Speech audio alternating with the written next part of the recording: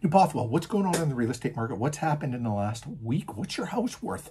This is a 1-minute real estate market report for Tuesday, May the 3rd, 2022. All data is from MLS for single residential detached homes. I'm Alicia Olyniuk, Remax Performance Realty. Let's take a peek at the data. 8 residential detached homes showing on the market right now. One of them came to market in the last 7 days, and of the 8, all 8 are new builds, leaving with no resale homes right now. Currently 0 pending, 0 sold. If you're looking for some sold data, reach out to us. We do quarterly and monthly reports as well that give you some good sold data in it. But there is a bit of a shift in the real estate market going on. Seen it in the major centers across Canada a few weeks ago, starting to see it in Winnipeg recently.